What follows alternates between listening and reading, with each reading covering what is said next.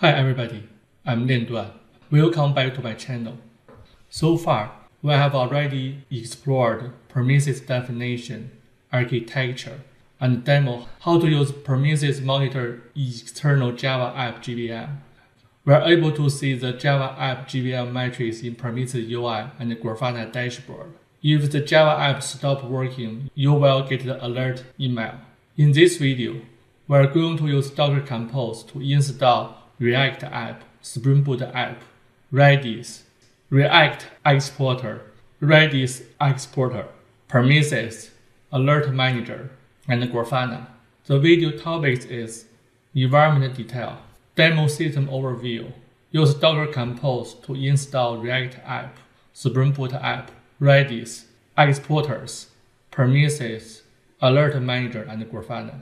Verify demo system, test the Prometheus monitoring. After you complete the video, you will have a running environment.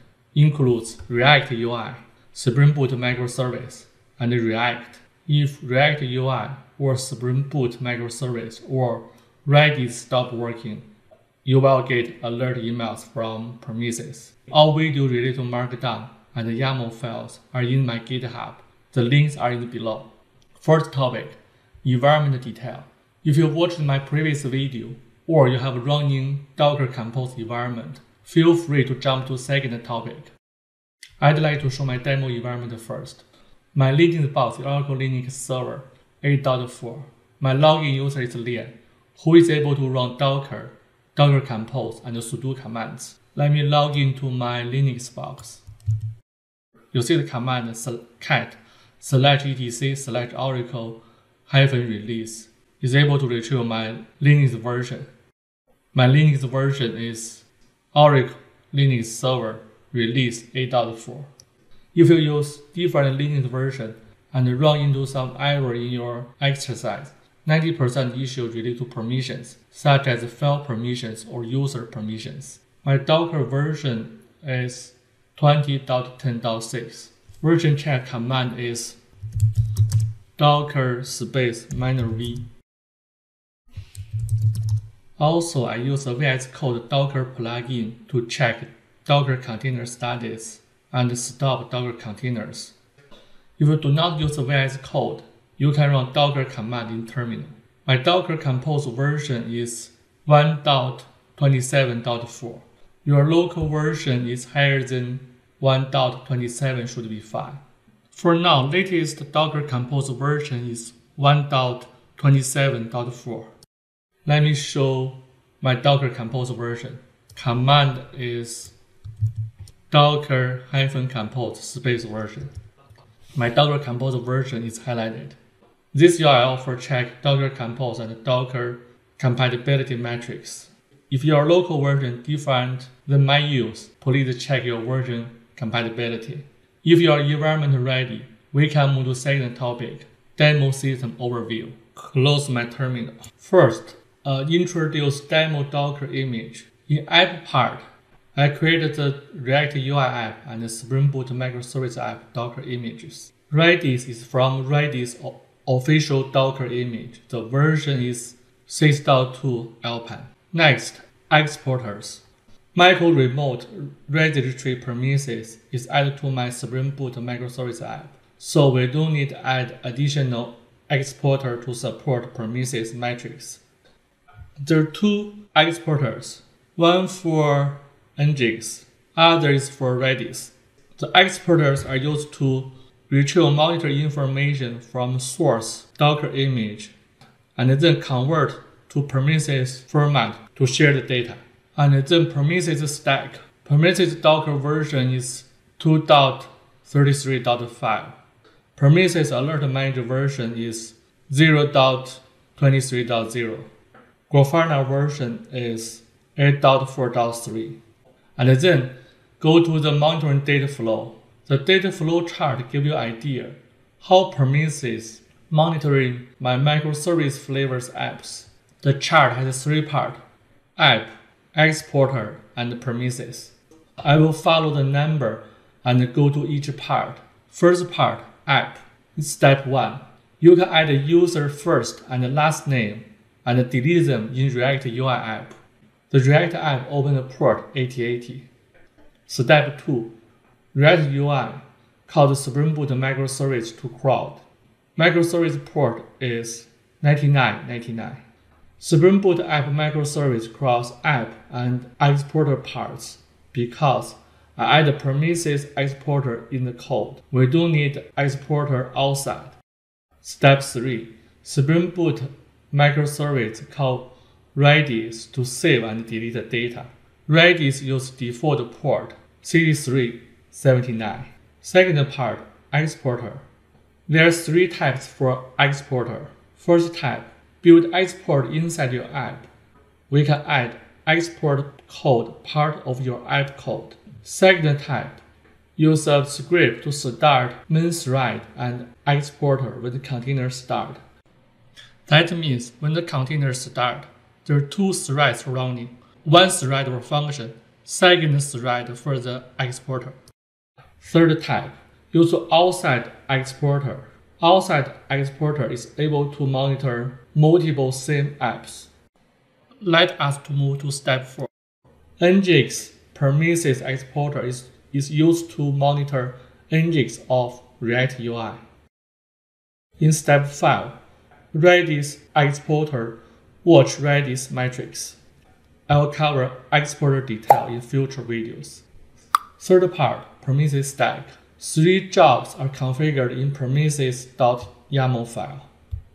In step 6, job Nginx Prometheus Exporter use port 9113 to monitor React UI. Step 7, Spring Boot Microservice Exporter metrics on port 9999. The matrix path is /actuator/Prometheus.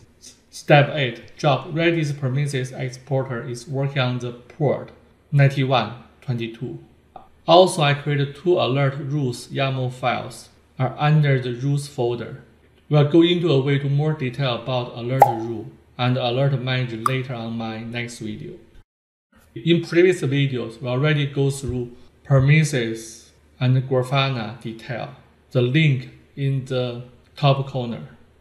Alright, now we are past the data flow picture. Let us move to the next topic. Use Docker Compose to install React app, Spring Boot microservice, Redis, exporters, Prometheus, Alertmanager, and Grafana. First, file structure. Make sure your system has the same folder structure.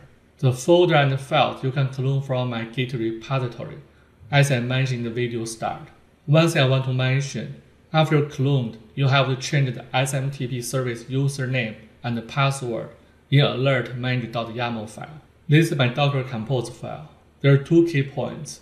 Prometheus network is created and used all the services talk to each other. Prometheus stack containers run as root user to avoid configuration file permissions issue. That is not best practice. If you want to run it without root user, there is a videos show you how to build and run container without root user. If you have any questions, please add comments in below, and then log into my demo environment to run Docker Compose command. This is my Docker Compose YAML file. Let me run command Docker Compose --up -d to create all containers. All containers are created. Next, verify the services. Let me log into my remote Linux desktop. Let me zoom out the desktop. First, check my app. My app address is localhost port number 8080. Try to add a user and then delete it. My app looks good. Next, check Prometheus monitor target. URL is localhost. Port is 9090.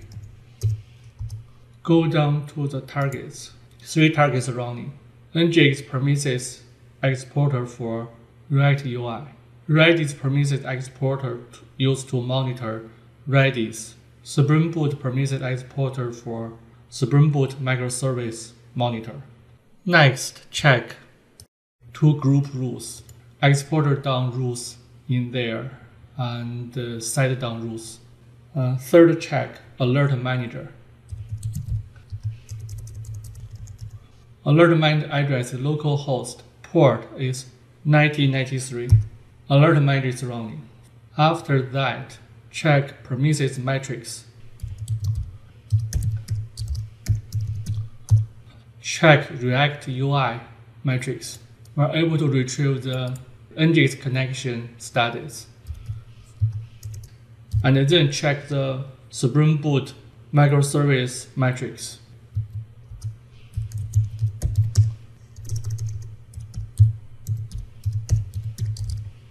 URL is localhost port 1999. Path is extruder/Prometheus. And this is my microservice matrix. Redis use localhost port number 9021 to check Redis matrix. This is Redis matrix. We check out related services. My app service is running. Exporter is running. Targets and rules are added to the Prometheus. Alertmanager running. All the metrics is running. Finally, test alert rule when the target Docker containers are done.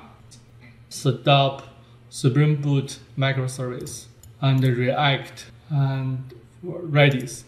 I stop 3 my app containers. Should receive 1 grouping email.